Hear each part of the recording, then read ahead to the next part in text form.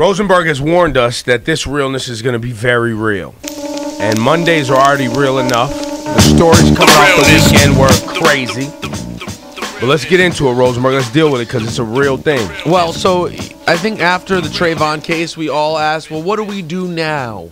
What do we do now? Well, I think one thing we can do is pay attention to another case.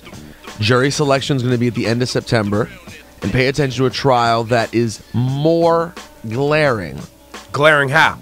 Meaning the white man who killed the black teenager was more obviously wrong. I know that sounds crazy, but he sort of makes George Zimmerman look like, oh, okay, I sort of understand that situation. That's how bad this situation is. All right, can you give us some details for those that don't know? I can give you details. Michael David Dunn was coming home from his son's wedding, a joyous occasion with his girlfriend. He's like a 50-year-old white dude, and guess what state? Florida.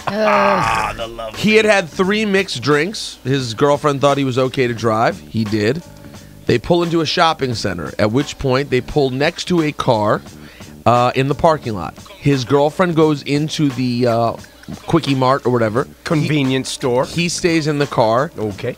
3 black teenagers in the car to his right or whatever, listening to Chief Keef on blast. Loud. Don't get me wrong, that could upset me too. But the kid driving that car goes into the store. One kid sits in the front seat, and Jordan Davis is sitting in the back. Your man, Michael Dunn, decided he didn't like how loud the music was playing, asked them to turn it down. The kid in the front seat turned it down. Jordan Davis, being a teenager, said something idiotic. Turn it back up. They turn it back up. Michael Dunn gets upset, starts talking again. Going back and forth. White guy says something to black teenage kid in car playing music too loud. And Michael Dunn shot into that car 8 times and killed Jordan Davis. What? Over loud music. 16-year-old kid. He was reaching for something, right? Didn't he say he thought He the kid said, was reaching for something? Yes, oh yes, he said he pulled out a shotgun. But there was no gun, and no witnesses saw a gun. The good news in this case is they already put him in jail. I think he's already currently in jail right now awaiting trial. So that's better than the Zimmerman circumstance because they weren't even going to press charges against Zimmerman. And his girlfriend is going to be the state's witness.